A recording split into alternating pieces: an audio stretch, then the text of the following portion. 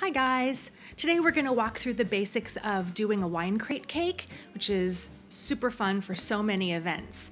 Now, to keep the wine bottle, you need a real wine bottle of the shape that you want, and to keep it from rolling around, I find the best thing to do is just use a couple of balls of fondant and just wedge them against it, and that holds it.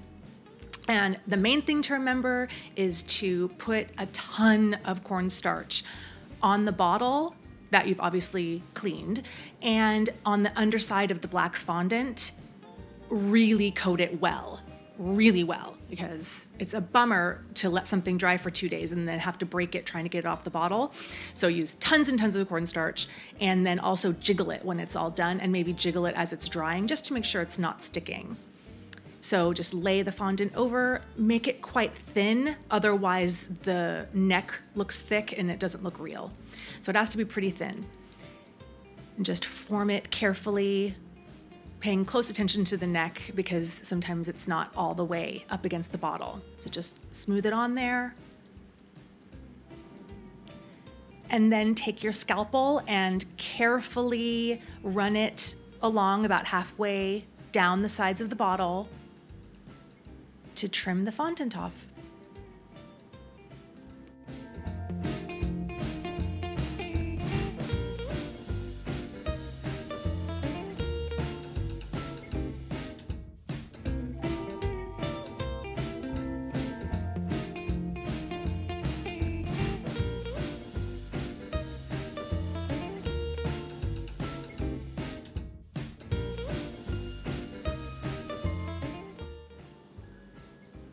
For the label, just print off a copy of the label that you'd like to use and roll out some fondant as thinly as possible.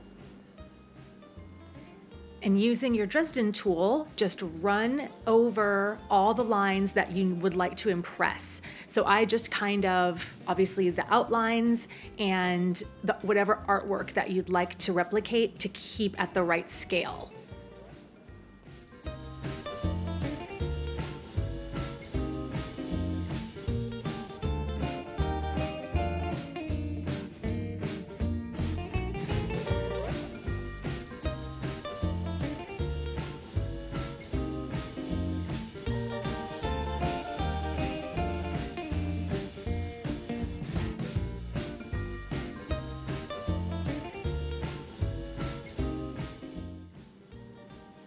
And to paint, just thin down your gel colors with Everclear.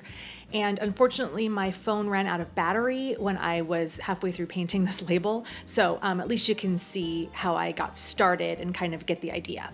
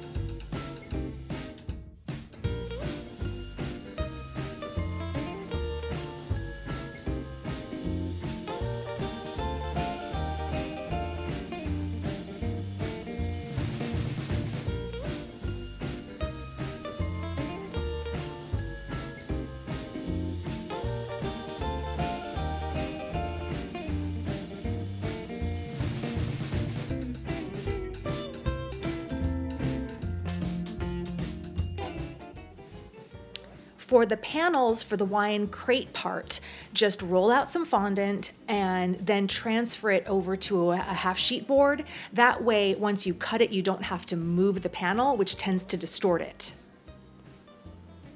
Size-wise, I like to do the cake about 6 inches wide and about 15 inches long. I feel like that's about the right size for the bottle, but you need to cut the panels a little bit longer than the cake itself because you're going to trim them when you're applying the panels. For the height, you do want that to be exact. You don't want to trim that after it's on the cake. So once your cake's all frosted, measure the height and then add 1/4 to 1/2 inch. I'd say 1/4 because you just kind of want it jutting. You want the panel jutting up over the cake just a little bit because you're going to fill it in with that Excelsior, the fake fondant Excelsior. A quilting ruler is the #1 best tool to use for this. Again, with your handy Dresden tool, just mark sort of irregular lines for wood grain.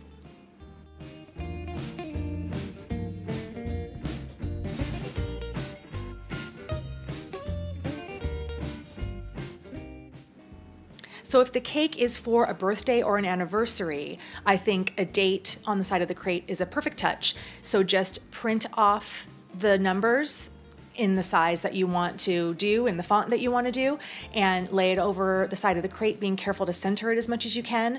Run it over with a Dresden tool, remove the paper, and just sort of carefully deepen the lines so it looks like it's carved in to the wood.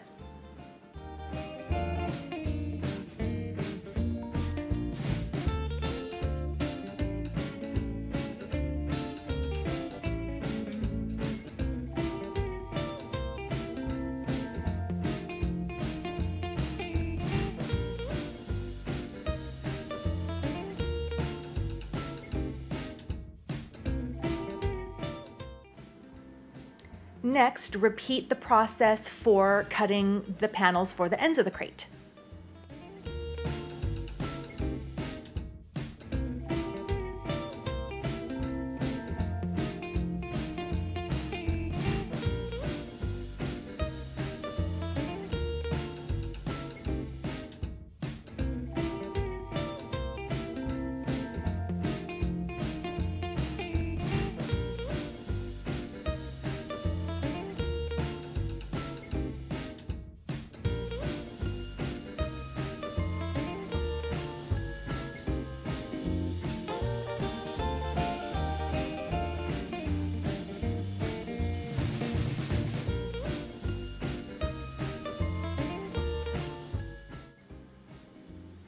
Once they're cut, you'll want to let them sit out on the counter until they set up a little bit. And that takes, a range of time depending on how humid your room is basically.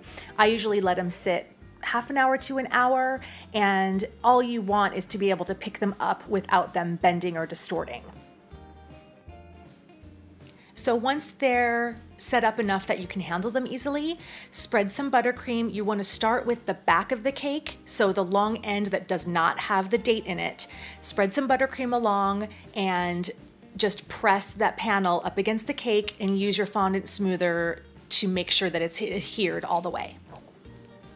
Then slowly and carefully, using your scalpel or a really sharp and thin bladed paring knife, trim the ends off. Repeat with the ends, but line them up so you only have to trim one side, one end.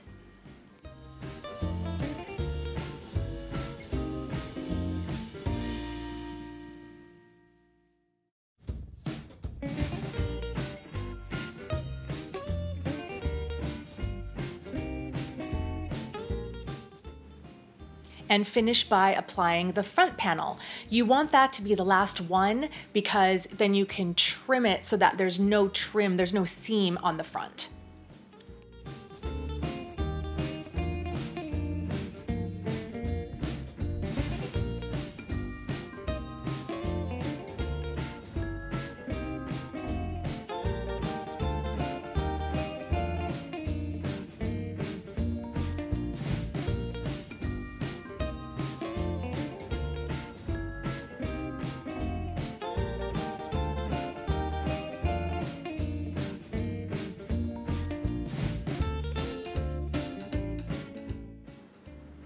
The next step is painting it, just with gel colors thinned down with Everclear.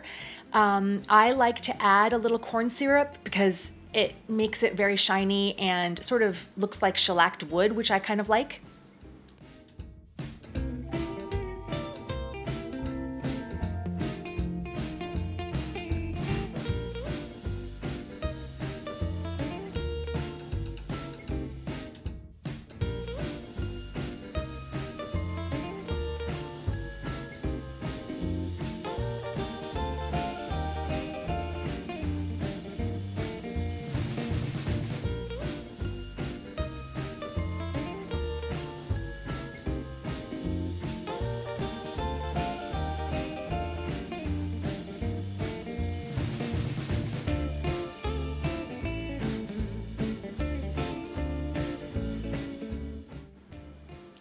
For the Excelsior, just color some fondant, a very, very light straw color, and roll it out as thinly as you possibly can, and then use a pastry cutter to cut out strips pretty thin as well.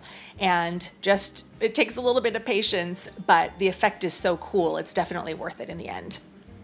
I find the best time to glaze the bottle is once it's on top of the cake. So just mix half and half Everclear and corn syrup and brush it onto the bottle around the label and around the foil, unless you want the foil to be shiny, but I think it looks better matte. And as then you're finished with each little batch of Excelsior as you cut them, just take them and carefully arrange them. The glaze makes the bottle really sticky even once it's dry, so just carefully, just try to avoid the bottle. And then if any does stick, you can just kind of push it down with the Dresden tool.